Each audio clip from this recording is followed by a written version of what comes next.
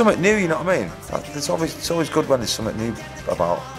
We need to fucking be the best band in the world again, man, without a fucking doubt. And we're just making rock and roll music. So I just want them to just get off on it, you know, and if they don't like it, they don't like it. If they like it, fucking turn it up.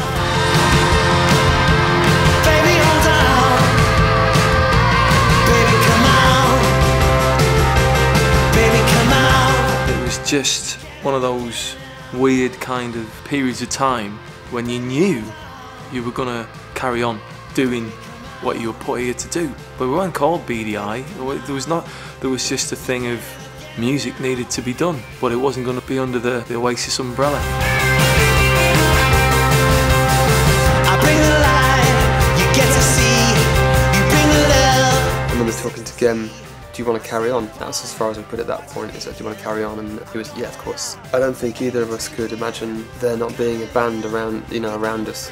I mean, even that time when it all kind of imploded, it seems so long ago now, and it wasn't. It was only a year and a half. But there was a sense of something was coming as well.